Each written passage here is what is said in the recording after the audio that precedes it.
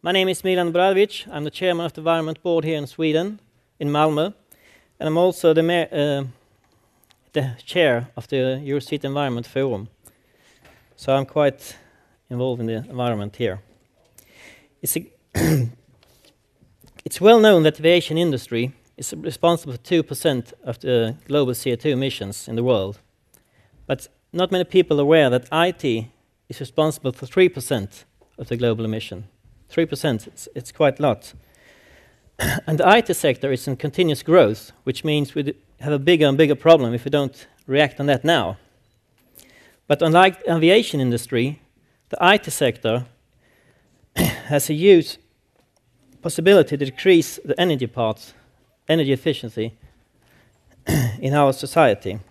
In the construction of a new school here in Malmö, we combine two systems which traditionally operate independently, and by doing that, we increase the overall efficiency and identifying synergies between systems.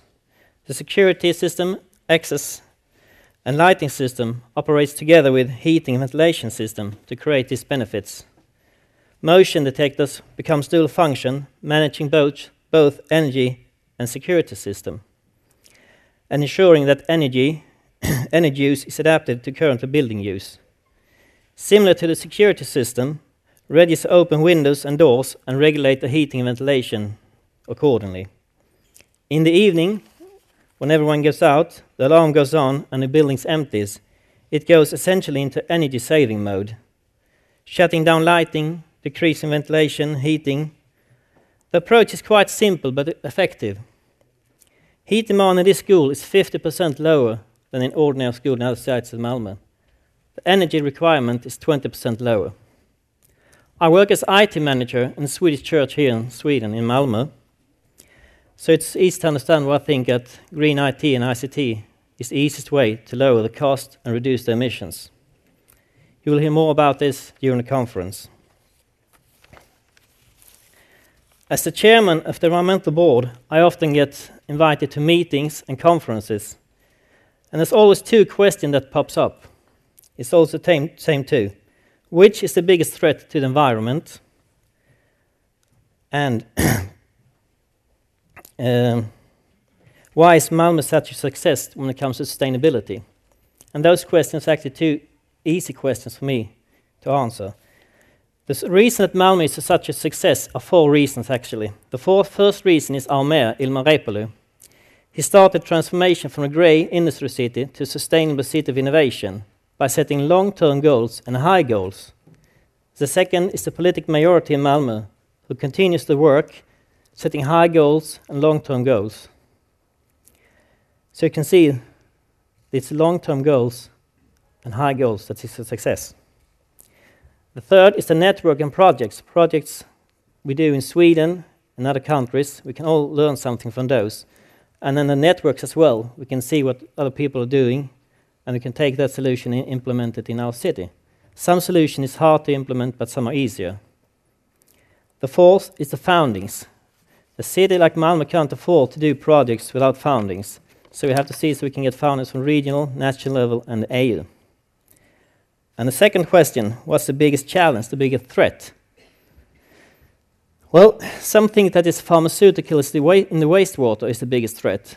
But I have a solution for this in Mannheim, where they already removed 75% of the pharmaceuticals to quite low cost. Other people may make sure that or talk about noise as the biggest threat, but we have solutions here as well. We have clean tires, which is started in Rotterdam. We have green roofs, like we have here in the city of Malmö. And we have to develop the public transport.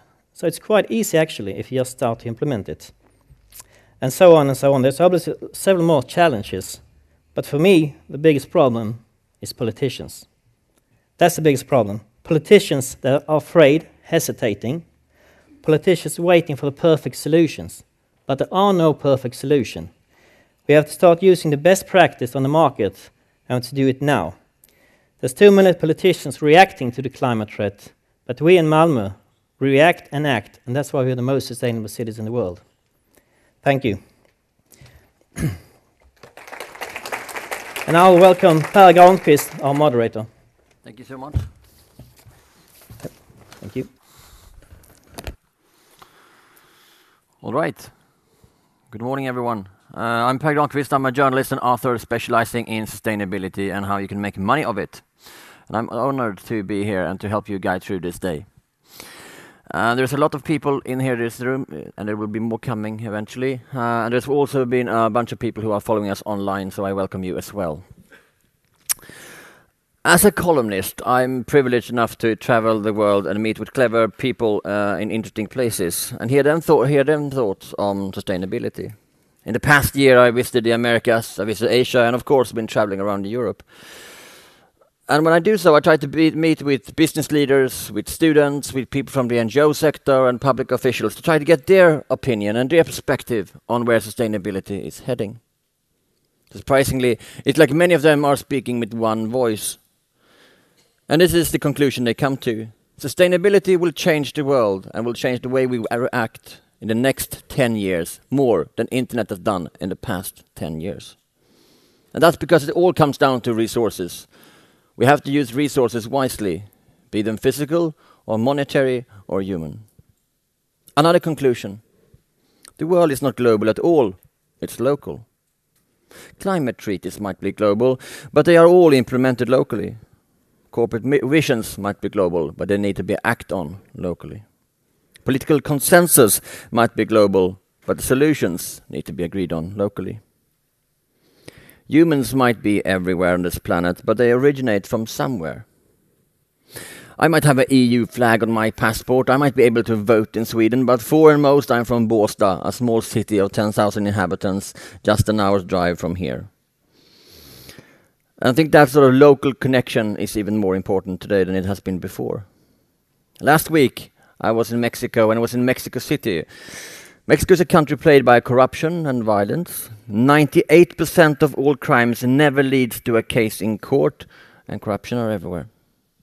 But I was pleased to find out that the air was cleaner than ever. And they now successfully roll out a system of biking lending station across the city. And why? Because of the energy and the persistence of local public servants. It is only by understanding the local context and the local politics that we can understand the local potential and make it happen. And so I'm delighted to stand in front of you. You're the ones making things happen. It's not Mr. Cameron, it's not Monsieur Hollande, it's not Signore Monti curbing greenhouse emissions, it's you. It's not the European government that is sort of cutting energy use. It's you. You're the one that sort of map that path to the future by understanding where we are today. You're the ones that make sure that visions don't become hallucinations, but they are acted on and implemented. You're the ones tackling the fact that 80% of our energy usage is related to cities, and you're the ones taking action. But you're also feeling lonely. You're also feeling lost sometimes, and that's why we're here. You're here to share experiences. You're here to get inspired by each other. You're here to find new allies that can help you. You're here to experience how energy action planning can be and feel easy. You're here to meet new people and get to know them. You're here to know their strengths, their talents, and maybe also hidden talents. So let's kick off this conference by standing up, all of you, and applauding ourselves.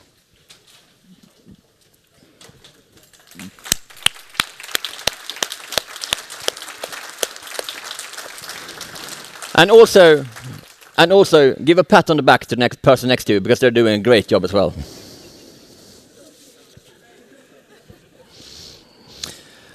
Before we open up the stage for our first set of speakers, I'd like to take this opportunity to thank our coordinators, the City of Malmö, ICLEI Europe, the Covenant Capacity Project Coordinator. If you want to share the insights you're getting here today with the rest of the world, the official hashtag is CovCap12, CovCap12. Some practical information. There are toilets in the building outside, and you'll find them. It's easy. If you have green passes for bus and trains, they were on the back of your badges. Apparently, I lost mine already.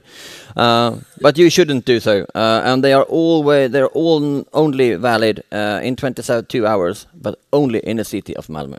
So if you want to go on a vacation to Copenhagen, pay for it yourself. If you're all of you participating in a reception tonight at the restaurant called HIP, you'll get a voucher for a complimentary glass of wine or beer. If you want something more, you can purchase that on site. And if you're going on a tour tomorrow morning, you'll meet at Hylje Info Point, just adjacent to the station outside here. Not just outside, but over there at the Malmö Arena at 8:30 tomorrow morning. And while you're at it, don't mix the great exhibition, which is downstairs. Whenever there's a pause, you can go down there and find new inspiration. With that, I'd like to turn to our first plenary session, which has the grand question. We are here to get insight into the important issues that impact cities across our continent, and how the green economy and striving for increased quality of life is at core of many governments across Europe. Our first speaker leads the climate and air team at European Secretariat at ICLEI, and she's guiding the strategic direction and dealing with team and project management. Let's give a warm hand to welcome Maryke van Staden.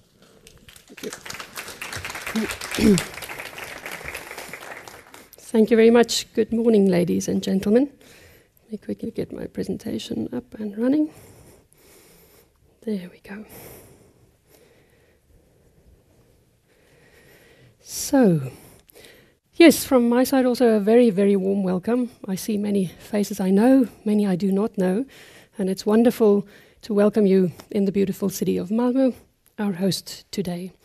Now, Malmö has very interesting things to show you, and throughout the day we've created a program for you that we find exciting, and we hope you do too. It has many different dimensions, because local action, when you deal with climate and energy, has very many facets. And the biggest facet of all is you, the person, the people we need to get involved in this. And that brings me to introducing to you the Covenant Capacity Project. I am the project coordinator of this European Commission funded project, and we are grateful for the funding we get from under the Intelligent Energy Europe program. This is the kind of project that brings Europe together. We have partners from 19 countries involved in dealing with this project. And we are a group of mixed experts, and I will introduce the program or the project consortium to you very briefly. But before I go into that, I want to say, why did we start this project? There are many Intelligent Energy Europe projects that are funded, dealing all of them with the topic of sustainable energy. And we at ICLEI Europe have seen that there is a need for much more capacity amongst local governments, amongst municipalities, the local level of government, where we bring together, on the one hand, political decision makers who might come from any background. It could be a dentist, a baker, and these people do not necessarily know anything about climate or energy. And it is our aim and our intention to train them and to show them what makes this an important focus area to deal with, and also to show how they can deal with it, because then they are empowered to take good decisions. If you do not have the information, you cannot take proper decisions. And our focus is, on the one hand, on these policy makers, but on the other hand, also the municipal staff. We know most of the communities, local communities in Europe, are small to medium-sized. The megacities are doing reasonably fine. They have a lot of money. Their budget is not a problem. The smaller communities are heavily impacted on by the economic crisis in many countries, and they need to start thinking, streamlining their activities, making sure that every single euro or whatever currency they use counts. And our intention is to point those municipal staff to the right or interesting tools and guidance options. There is a lot out there, and it's quite confusing. It's a little bit of a jungle. So through the Covenant Capacity Project, we point them to specific issues, to specific tools, to specific guidance material, and some of that you will hear today. Now, why? Why is climate and energy so interesting? We do know climate change is a reality today, and we have to aggressively mitigate. That means aggressively reducing our greenhouse gas emissions. In the urban context, we typically talk about carbon dioxide, but also methane is interesting when you think about the old landfill that is releasing methane that you can use as an energy source. We have, in a local community context, people, because people make up that local community. And the people consist of people who live in houses, work in office buildings or hospitals, get their education in schools. Buildings, quite a hot topic. Transport, they walk, they cycle, they use the bus, they use their car. Mobility is a hot topic. All of that feeds back to mitigation. And in this sense, there are many, many options for action. And this is also something we want to share with you today, to give some highlights and zoom in on some of the communities that want to share their good practice and encourage you to take your message back home to your community and to others to mobilize. Now, climate change mitigation is one aspect. However, we also have energy security. Typically, local governments in Europe have not really had to focus on energy as a topic. That is seen as a national mandate or a provincial or a subnational level, government level topic. Why look at local energy security? Because you are responsible to make sure that your co-citizens in your community can afford energy, and we know prices are soaring and they are going to keep on climbing as fossil fuels get more and more depleted. And obviously the energy security is also not only linked to affordable energy, but to stable energy. And our local, in general, our energy and electricity grids are getting old in Europe. We've also seen this in the US, happening in some other places where overuse, because suddenly maybe you have a heat wave and everybody switches on their air conditionings, the grid collapses. That's energy security. And we need to start thinking about that because the climate is changing, and you at the local level need to look at these issues. This brings me to the word community resilience. Protect your community. Assess where are your threats, where are your opportunities, and build up your community resilience around that. Now, I think third topic, green urban economy. Everybody wants to make money and have a good quality of life. For that you need money in many cases, but good quality of life also means happiness and at being at peace with yourself. So I connect these two very closely. The green economy was the topic at the Rio Plus conference, Rio Plus 20 conference in Rio de Janeiro. And there our national governments came together to discuss the green economy. ICLEI Europe and ICLEI other offices, together with other local government associations, brought the green urban economy on the agenda, because economy is in the local context again. And when we look at energy, you can generate energy in your local community and keep that money cycling about in the local regional economy, and not export your money because you're importing oil, for example. So these are interesting things that the politicians in particular need to think about, because they are responsible for the good quality of life of their citizens. Now, the consortium we brought together knows and understands the knowledge gap at the municipal level. We know, because we are in a democracy, there are regular local elections with new people coming in, and again, they need to get improved capacity so that they can make informed decisions. The technical staff also rotate. The good guys get grabbed up sometimes by the private sector, and there's a continuous need to train the younger people and to get the knowledge from the older people, and sometimes to train the older people and bring in the knowledge from the younger guys who are trained on more environmental aspects, which was missing. That was not a topic that we studied when we were older. And I say when we were older because I'm actually older than I look. We know we need to raise awareness. And awareness is not just about threats. It's also about opportunities. There are, in this changing world, opportunities that we need to reach out. And that sustainable energy at the local level opens up vast, vast opportunities that we just need to explore. And you need to explore that in your context. And our intention through Covenant Capacity is to open up doors, create systems and procedures to help you gain knowledge from the technical to the policy to the planning focus. Now I bring you to our consortium of 19 partners. 19 partners is a big group to deal with, and we are a wonderful, committed group of people involved in this, many more than 19 people. I think we have about 45 people actually involved in the project. And when we set up the project, we decided we need a mix. Yes, we need energy experts. the technical experts who know about action planning, who know about greenhouse gas inventory. But we also need people who are professional adult education experts. And there we have ZSI from Austria, IHS from the Netherlands, and FCG from Finland.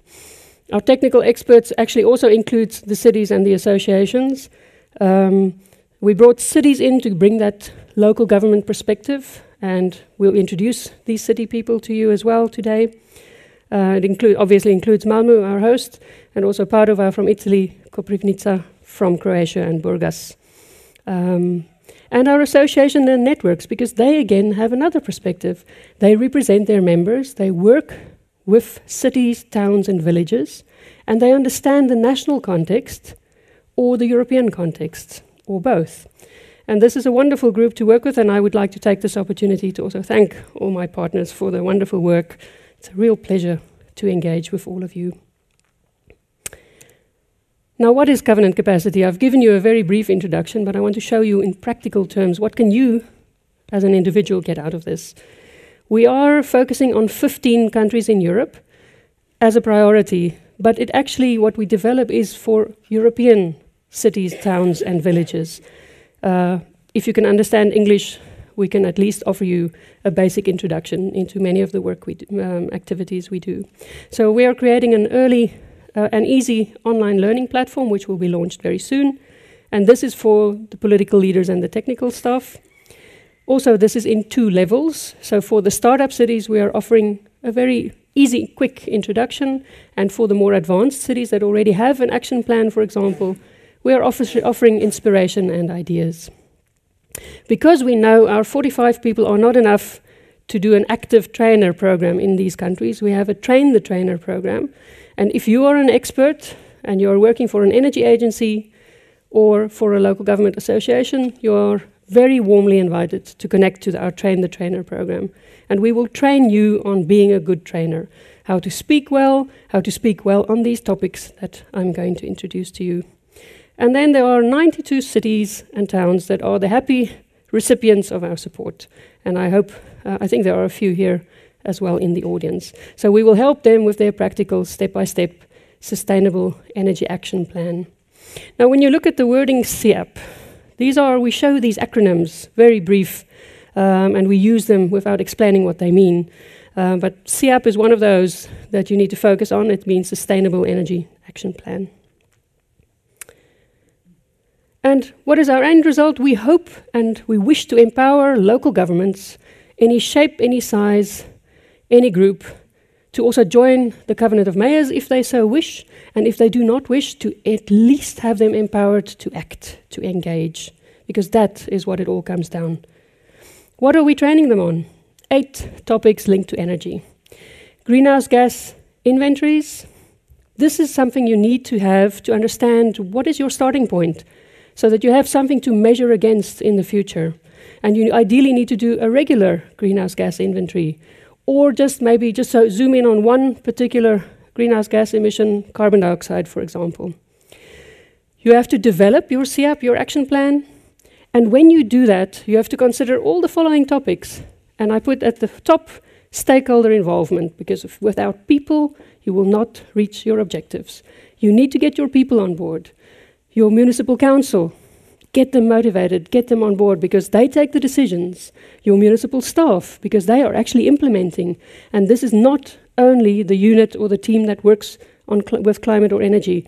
This is also the guys dealing with procurement, with transport, with buildings, with waste, with water, and back to stakeholder involvement with people. Your communication people need to be on board. And what are we doing in this context? 4 key activities. Reduce your emissions through energy savings and efficiency, reducing waste.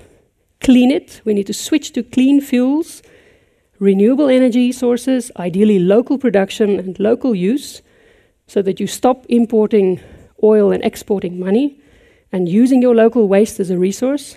You need to control it. And in particular, when I talk about control, it's traffic control, reducing traffic, getting people to switch to cycling and walking, offering wonderful integrated public transport potentials, and switching to green fleets when you have your own municipal fleet. Last but not least, monitor and report it.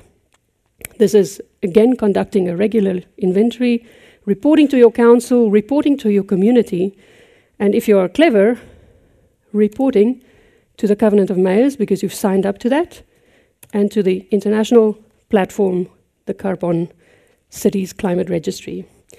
Why are these two things so important? The Covenant of Mayors is the major initiative in Europe, and we will hear some speakers addressing this from various angles. But I invite you to link to this, because then you are stronger when you connect to many, many other local governments that have signed up.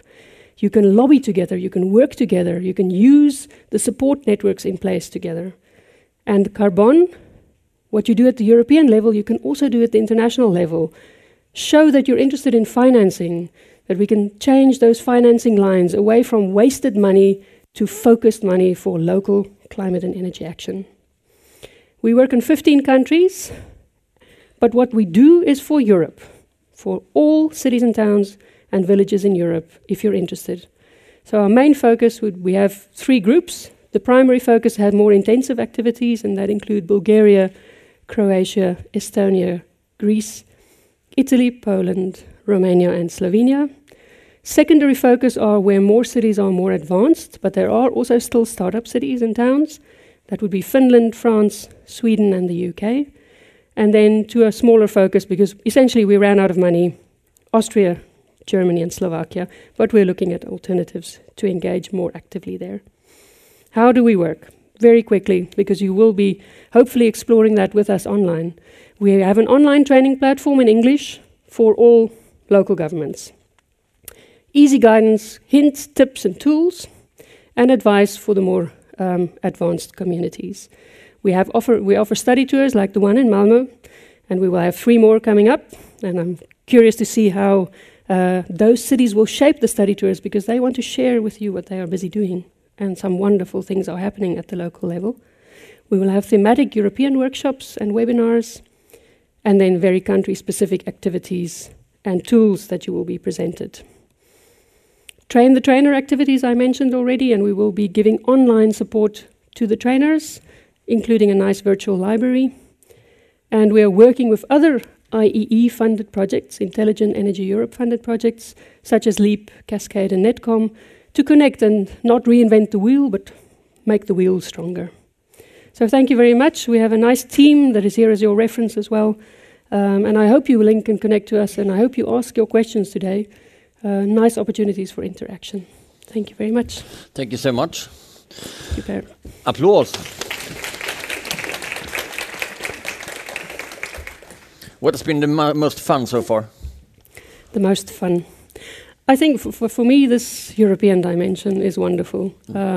People can bring in new ideas, and there's always somebody else who can learn from those. That's absolutely incredible. We're learning more from each other today. Thank you so much. Thank you. Our next speaker is the principal consultant at Intelligent RE. He's combining renewable energy expertise with software development. His current focus includes the development of growth strategies based on sustainable energy technologies for cities and regions. He's a tireless promoter of systemic view of integrating urban and rural energy flows. So please welcome Rian van Staden. Hi.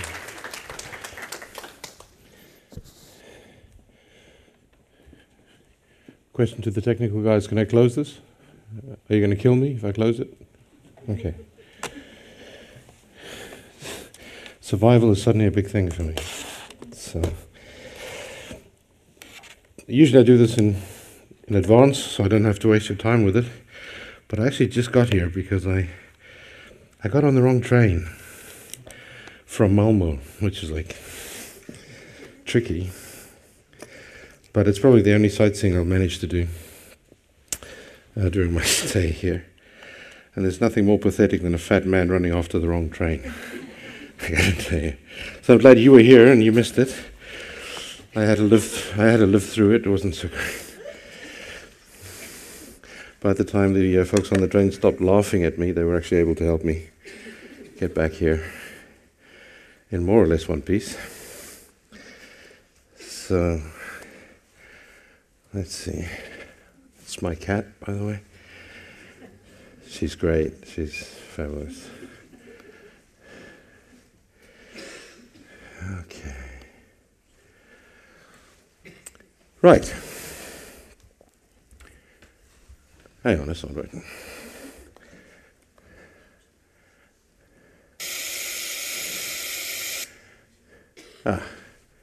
That's it. Always good to start with a clean slate. Good morning. Let's see if I can get this guy going. Yeah. You saw my name there for a second. I work for a company called Intelligent Renewable Energy. Thank you for the introduction, by the way. And I was asked to talk about this. It's CCSE, UTC, and FLA. Unfortunately, the title didn't fit on a single slide with a photograph, so I had to make a little abbreviation. But it boils down to climate change and sustainable energy, understanding the context and need for local action. And they gave me half an hour, but I only need about 2 minutes, I think. It works basically like this.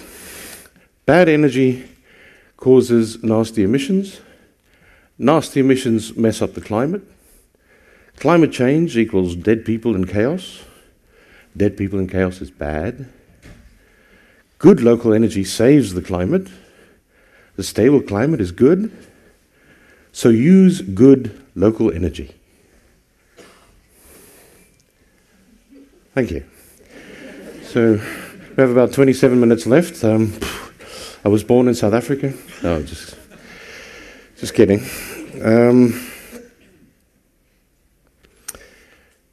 Climate change and local action, for a lot of people, seem to imply some sort of contradiction, some sort of dichotomy. It's an English word that's often misused, but it's not really true. And I'll put a line through it to show that it's actually not really true, because climate change and local action are extremely complementary. We're lucky in that sense, because you can't really do local action that reduces emissions without helping ameliorate the impact of climate change globally. So you can't really do anything wrong from a climate change perspective. So, it's fine. Climate change is for everybody. It's something everybody worries about. Local action is something that your constituency is more involved in. But there seems to be no real contradiction. The only question you have to ask yourself is, if local climate actions help everybody, then why don't we just do it somewhere where it's cheap? Why not just do CDM instead of doing it here where it's more expensive? It's a good question, and I can answer it by saying we need local action now. Climate change or no climate change. Even if you didn't care or do not care about climate change, even if you think climate change is for gooks, we need local action now for a whole bunch of other reasons. And that's the context maybe that we need to talk about a little bit today. Because we live in a kind of slavery at the local level. Because unless you have one of these in your local city swimming pool, one of these in the local city park, and one of these in your town hall parking lot, you're living in a kind of slavery of sufficiency. You're constantly running after the ability to provide yourself and your environment and your economy with enough energy in a way that you can actually afford. Sufficiency also implies money. So if you don't have enough money, you don't have enough energy, then sufficiency breaks down. And there's a bunch of ways that the slavery of sufficiency weighs down on you like an atlas carrying a big ball of, coal, I guess, or something like that. Because there's so many things, if you don't have those lovely things in your park and in your swimming pool and so on, that sufficiency thing can break down with the current energy balance and the current energy model that you're using. Your gas pipeline can explode on the outskirts of town. Your favorite oil tanker can end up looking like that. The bad guys can get to the energy first. Your favorite oil platform might wash up on the beach. And then you have what we call in technical terms a real problem. And because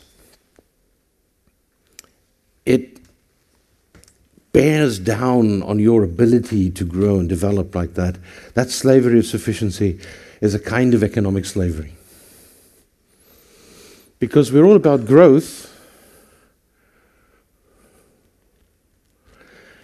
but this dependency, this slavery, binds your ability to grow because a whole bunch of unpleasant things, unexpected things, unwanted things, and unneeded things tend to happen.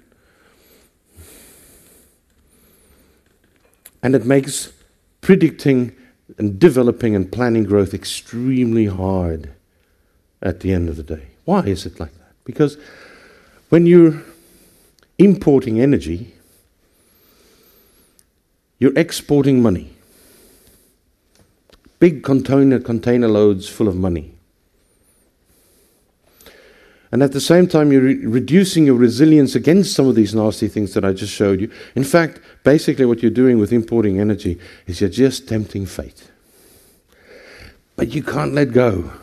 You can't let go because energy is everything to us. Energy is a drug. And we're working to reduce our dependency on that drug through energy efficiency, but you're never going to get rid of it. It's a monkey on your back until the day you die. You need that energy. And if you know that you have a problem like this, the best thing you can do is be your own dealer. At least then if you owe money, you owe it to yourself. Because in the current model of things, the only thing you know is that you don't know what's going to happen next. It's probably the only sure thing you can say about the oil and gas business. You don't know. It's a little bit like playing one of these things. Because you predict stuff, and you plan according to that, and then something happens, and suddenly we're 500 million barrels a day short, and prices go up, and who knows? And you know prices go up. You know that. If I gave you a blank little bit of space on my blackboard there and said, draw me the development of the oil price over the last 100 years, corrected, and you ended up drawing something like that, you'd be exactly right. It does go up. It will go up. And even if it goes down, the energy cost for the end user doesn't go down. It's never gone down. It always goes up. Whereas what we really need, instead of all of this headache and heartache, just a few simple things. We need guaranteed supply. We need stable price development. We need positive socio-economic side effects. We want it to be climate neutral. We want our energy to be climate neutral. We want it to be resilient. Hell, we want it to be sexy. And honestly, your current energy regimen, unless you're Malmö, probably isn't any of these things, and it's definitely not sexy. And it turns out that there's a significant answer to be found within the context of local renewables and energy efficiency, because honestly, it gives you back your pride. It gives you back that pride in being able to look after yours and your own and yourself. How does it work? How can we regain our pride? In the urban context, we know how it works. You know how it works. You can draw a simple black and white picture to show exactly how it works. You take these technologies and the things we've learned about buildings and other things in terms of energy management and integrate it into your urban planning process, your urban development process. Make sure that you have solar panels and green roofs and overhangs for shading and cool roofs and additional density, additional height, second units, bike lanes, bus lanes, the whole shibboleth. If you're not doing this, you ought to be. If you are doing this, that's good, because this is already a little bit passé. This is a little bit yesterday already. Today, we're taking much more of a systems approach. We're saying, well, this is familiar to, I think, to a lot of you, having a look at what we have and how these things can interact and interrelate. In fact, we go even a little bit further than that.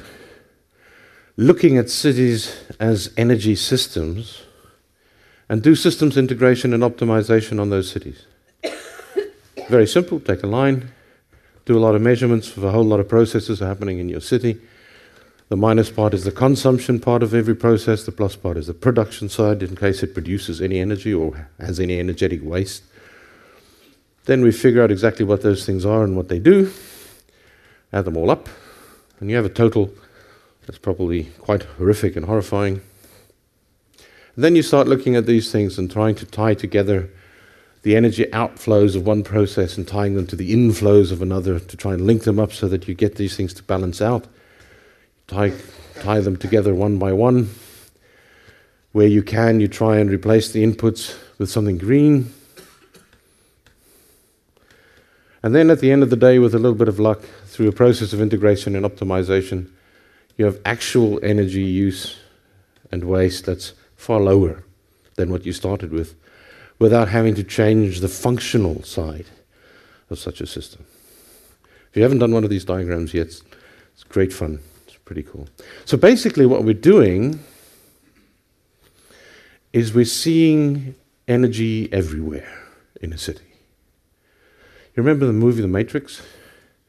Where he's in the corridor and he just got shot and came back to life? And everything becomes this information flow. The entire structure is just, I think I can do that. Hang on, yeah, cool. Everything is just information flow. Cities are like that from an energy perspective. They're just one big energy flow everywhere. Everything has got energy in it.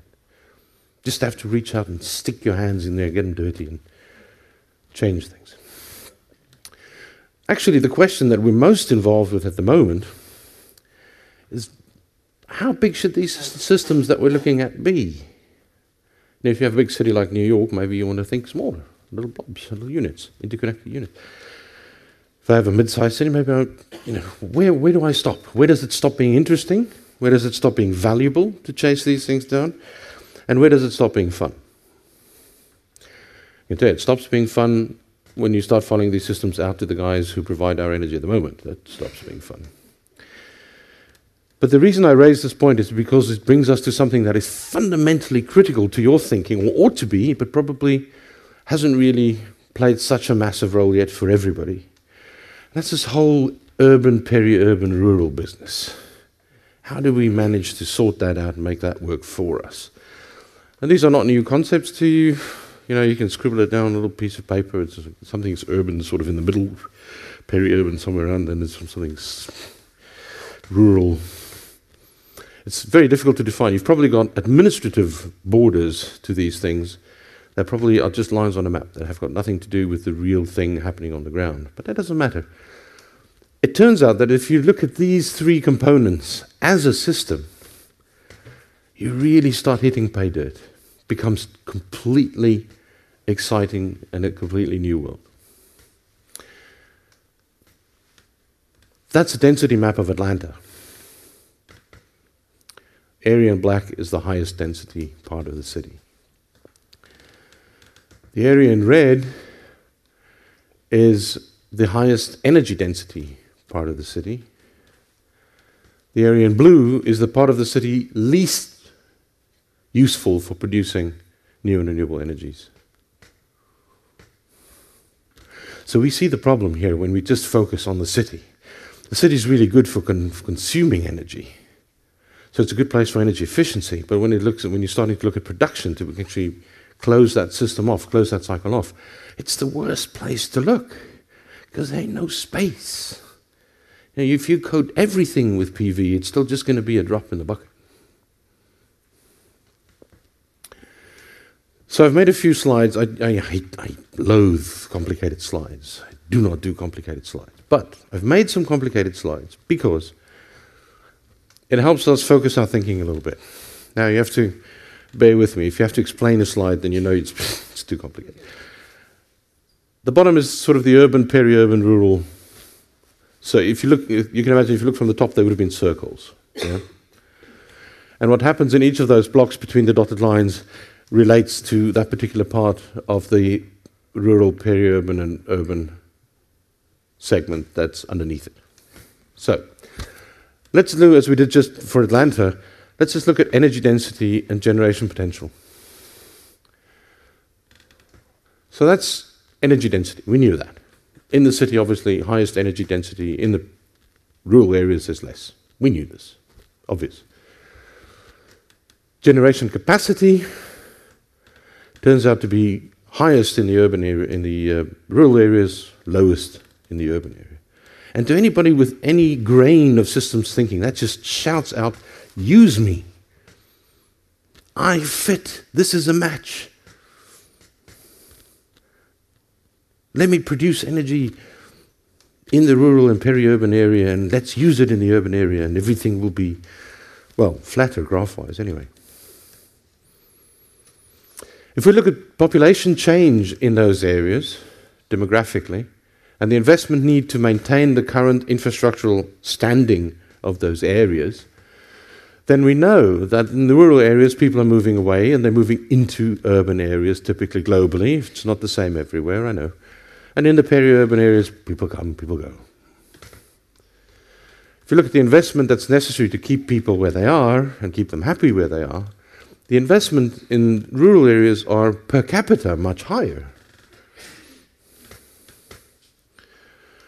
And that screams out, use me. And if you combine these two graphs, it just says, system, dude, system. We have a system. So, let's look at the technologies that we would typically use on the generation side, because we know where the energy is being used and we know where to focus our efficiency issues. Let's look at, I've just mixed them up. Some of them are production technologies, some of them are fuel production technologies, some of them are actual generation capacity production technologies. Doesn't matter really for our purposes. If you look at PV, it should be in the cities where it's visible and sends the right message and all of these sorts of things, but it's never going to have enough space. In the rural areas, you have unused land, you can put in nice utility scale generation things, everybody's happy. It just works out that way. Wind, you can imagine, is exactly the same. Geothermal, trust me, the deeper wells you want further away from your cities. I have a few nasty examples I can mention. Biofuel production, there's the transport aspect. You can use it in the city, you can also produce it in the city, but you can produce it in the countryside, you can also use it in the countryside. And so all of these technologies have their little use gradients. A couple of them are unusual. That's solar thermal. We want that in the city, where we need the heat. But on average, most of these technologies are more replicable in the peri-urban and the surrounding countryside area than in the city. And we can use the energy that we generate for the cities, where they are less useful to some extent. These things just match. So how do we make a system like that, that covers urban, peri-urban, and rural? How do we make it stick? How do we make that one manageable unit? Unfortunately, people get in the way a little bit, because you need unified policy. You need people to actually work together, think together. It's a little bit tough. We're not always used to doing that with our neighbors. And it gets harder because you do need to manage these things together. You also need to encourage the growth of local independent utilities. Big national utilities are poison to a situation like this.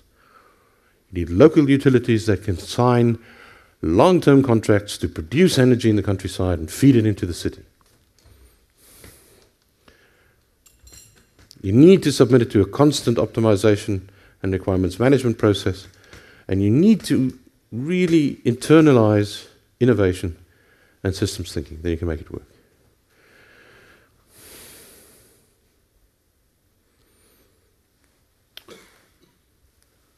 I have another one of these. Sorry. Actually, I have two more. But these are a little bit simpler. Our region, which inherently consists of an urban, a peri-urban, and a rural area, has a relationship with big business and oil-producing countries, whether OPEC or no. It's a slightly one-sided relationship, but we have a business relationship with these people that we should acknowledge.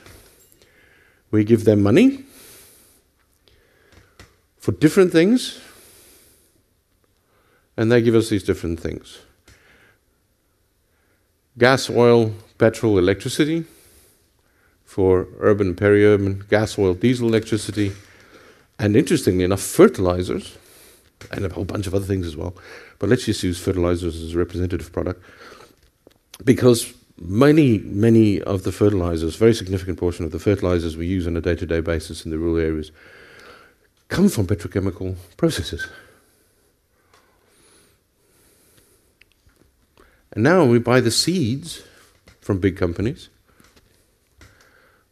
It's like we just never saw the hook. But anyway, point being, we give these people, these friends of ours, large amounts, obscenely large amounts of money. I mean, we are talking truly obscene portions of our product, gross product. And in return, they give us energy, the energy we need to do business. How does that look as a graph? Well, it means we have a certain output, a cost, money that flows out of where we are, out of our community, forever. It's gone. In return, we're able to use that energy to generate value, to do business, to provide services, feed ourselves, and so on. And any difference between these two things is the real benefit to the community that we've managed to achieve. That tiny little bit at the top left over. And some communities flourish and thrive on that, and others have a really tough time managing. Now, let's say we change our scenario ever so slightly and do business with some new colleagues, namely ourselves. But magically transformed into an energy system. And we do the same thing. For the same amount of energy, we give ourselves a large amount of money. In exchange for which, we get energy. Instead of gas, maybe we get biogas. Instead of oil for heating, maybe we get wood pellets. Instead of petrol, maybe we get biofuel. And electricity suddenly comes from green sources like PV, biomass, wind, and so on. Hydro, and so on.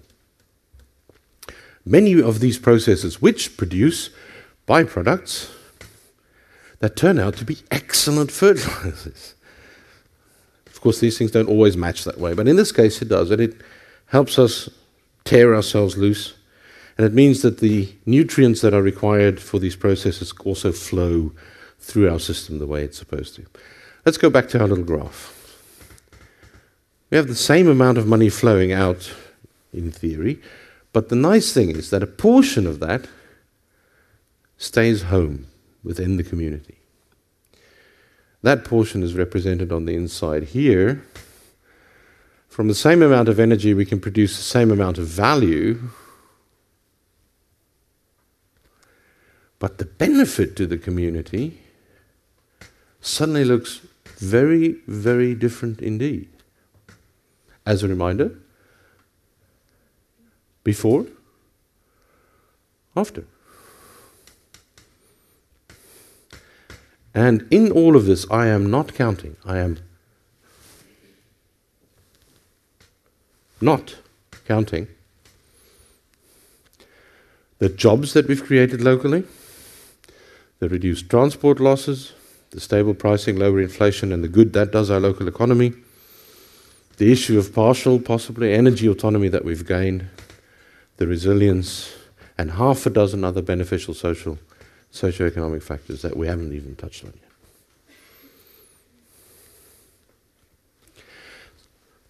So what am I saying? Really?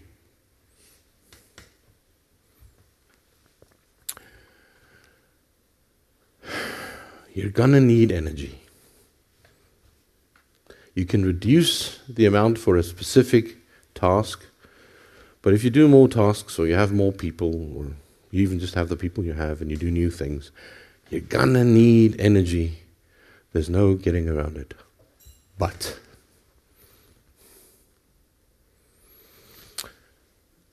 there's the message. Fully utilizing the available spectrum of renewable energy and energy efficiency technologies in a transparent, well-integrated and explored energy system that tightly couples the demands and potential resources of the urban, peri-urban and surrounding rural areas in your region is a really, really good idea.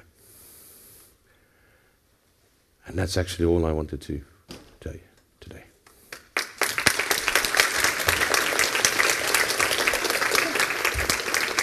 Thank you so much. Sure. The obvious question being, why isn't it happening faster? Are we seeing this happening today somewhere, or is it just you dreaming it up? No, it's just me dreaming it. Okay, thank you so much. No, it is happening, and it's happening perhaps more slowly than we would like, simply because we've followed the systemic approach for food production. We followed the systemic approach for water management. We followed it for game and nature reserve management. We followed it for all kinds of things in our lives, till the only thing left really is energy. But energy is such a creepy guy. It's everywhere and it's almost invisible. So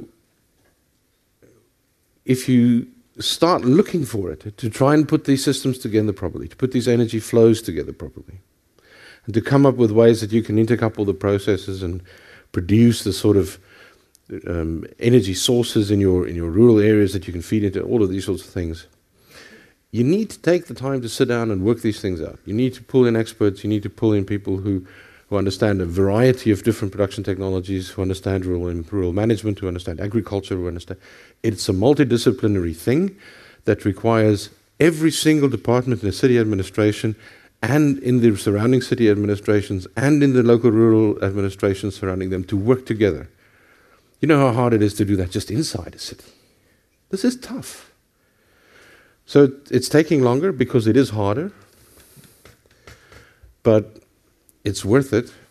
The potential is phenomenal, and that's why sometimes to get the big money, the big results, the big returns, you need to put in the big effort. And but how do you deal with the utility companies? They've got massive sunken costs and basically going to tell them that you're not going to get any money from us anymore. Well, that's not a great way for them to be involved. No. And to be honest, my heart bleeds for them. No, it doesn't. We increasingly see a massive counter movement in Europe and elsewhere. In the 70s, all the cities sold their utilities, and these got conglomeratized and turned into very nasty big customers like E.ON and EnBW. Now, cities are fighting back, creating their own utilities again, supporting the creation of local utilities around generation infrastructure that wasn't there before. Can you give any examples? Where is this happening? Oh, Freiburg is an excellent. Good thing, glad you asked. Yeah. Where we see the creation of a local city-owned utility, which has now become part of a group of utilities owned by a group of cities to really get a bit of mass. At the same time, in that environment, we have a number of independent utilities providing energy from anything from small hydro to wind and PV. And all of these interact by offering packages to the city and to people living in the area of buying regional and regional green electricity to different kinds of things. People are jumping on this en masse. Our own electricity in our house, for example, comes purely from water from a local utility whose head office I can hit with a stone if I throw it out my window. That's the way it ought to be.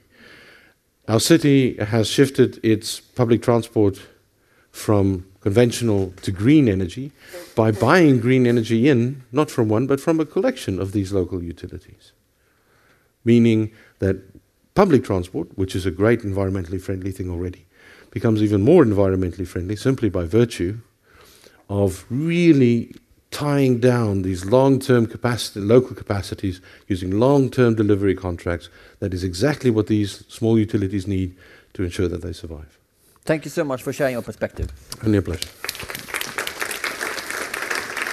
And we will now turn to the perspective of local political leaders as I welcome two of them on stage. And let me first shortly introduce them to you.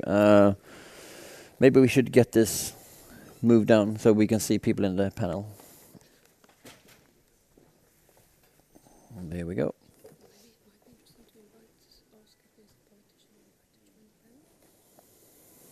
Sure. First of all, we have Atanaska Nikolova. She's been the deputy mayor for European policies and environment in Burgas municipality since 2009.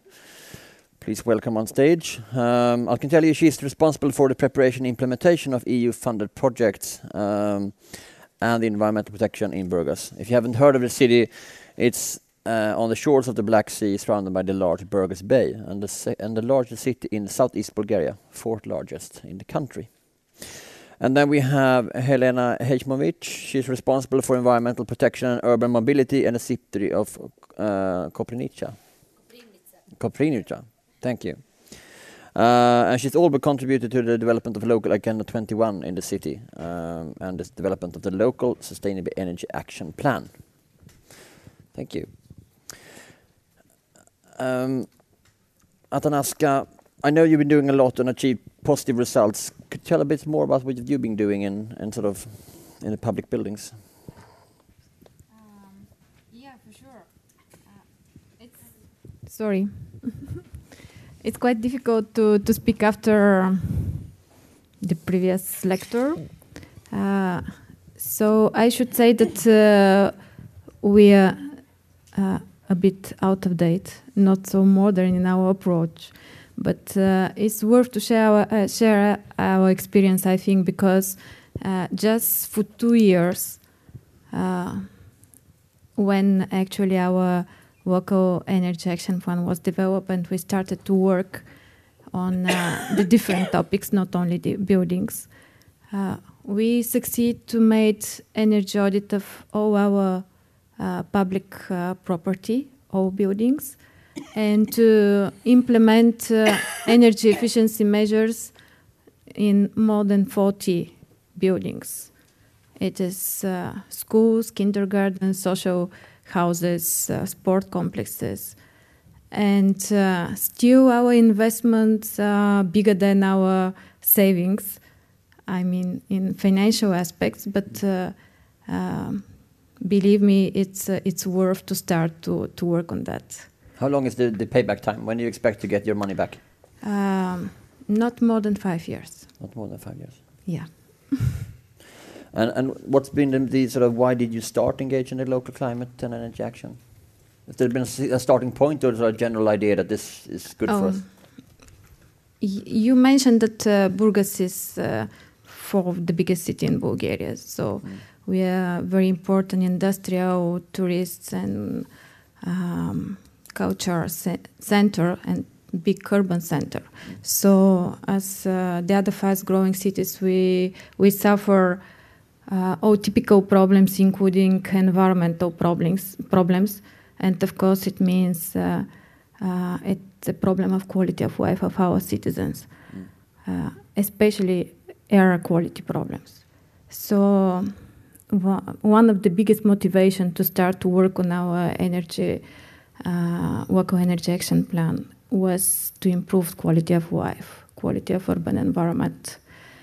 And there's not the only one, but the other one is that Burgas has an ambition to be a leader, and to probably this was the reason that we were among the first cities that signed the Covenant of Mayors in 2009. And we would like to play a leading role in these actions. Helena, you've also been a leader in this field. Could you give us a quick insight into what you've been doing?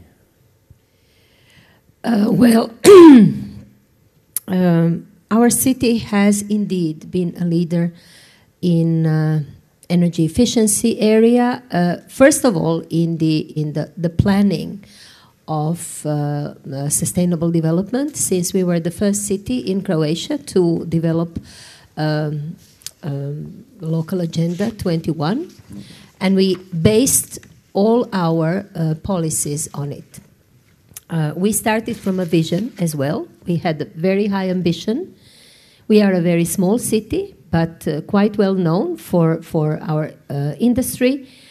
But also we live in the north of the country that is traditionally the agricultural area. So we see a lot of potential, and I can only congratulate the previous speaker for putting it so clearly. This is where our potential lies, and I think we have a bright future. Atanaska, I know that children and pets love you because you have a talent for spoiling them. Isn't there a risk that you also spoil your citizens by taking care of them and making all the energy efficiency work for them?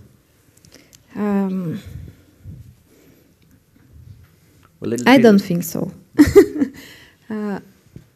It's important the city, the administration to play a leading role and to play a role of to show a good examples, because it's clear for us that in order to achieve the positive results, it is not enough only administration to change behavior, only municipal projects for energy efficiency to be implemented in order to really achieve visible results.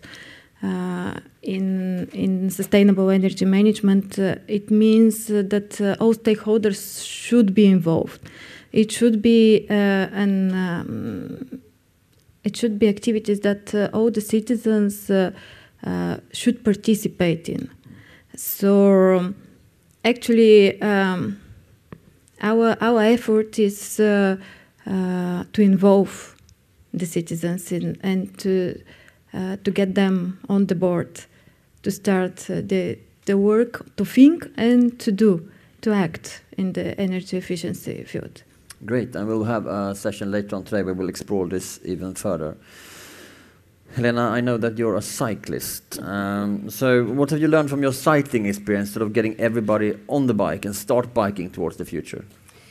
Well, I'm sure I am a cyclist, and I have, as a politician, I'd say, I've played it a very good part, I would say. I haven't got a driving license. I never had it. So I've made one of my faults, actually my virtue, and I've exploited it to the full. So I cycle everywhere where I can. I try to encourage other people to cycle, because my city is a cyclable city. We've had a very long tradition of cycling and walking, so we reinvented cycling, so to speak. We were proud to win the Mobility Week Award, which as a city of for. So if we focus on the leadership lesson here, is it sort of just to be out there and be visible and get people? Absolutely. You have to encourage people by your own example. Yeah. So since I do not drive a car, I have served as a good example that even the older ladies can cycle, even though they are very, very clumsy as I am. And that cycling is not really dangerous. It's fun. Once that you try it, you are a cyclist forever. But I do know that you've been involved in sort of a dozen accidents or so. So how does one make sure that, as a politician, that these climate initiatives aren't being run over, that you end up in a ditch? Well, actually, I don't do anything but go on. So I think that even as a politician, it teaches you a lesson. Even though you fall down, you get up again. You try to pretend to be unhurt, and you just go on. Just brush it off yourself. Thank you so much for sharing your experiences, and we shall now move on to the next plenary session. Applaud.